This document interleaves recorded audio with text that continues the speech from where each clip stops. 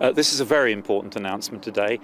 We want our service people and ex-service people who've been wounded in Afghanistan or in Iraq to have the very best limbs that are available. And this announcement today means that the clinicians will have full freedom to select from the range of these new bionic limbs that have become available and give them what is right for them.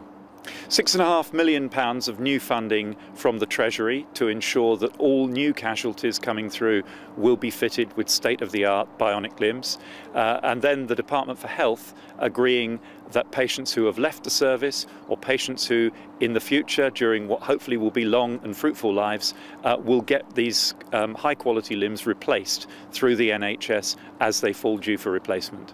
The commitment that's been announced today is perhaps the more important thing. You know, the money is a facilitator, but it's actually the government's commitment to offering injured veterans the best possible leg, and it's not about any particular leg. It's about having that mindset that there's technology out there. Let's utilise it. Let's make it available to the guys who've been injured, so that we can get as much from our lives as we possibly can. So it's in that regard, it's really exciting because it shows a willingness to accept that there's good stuff out there and that our soldiers can get something from it. So no, it's really good.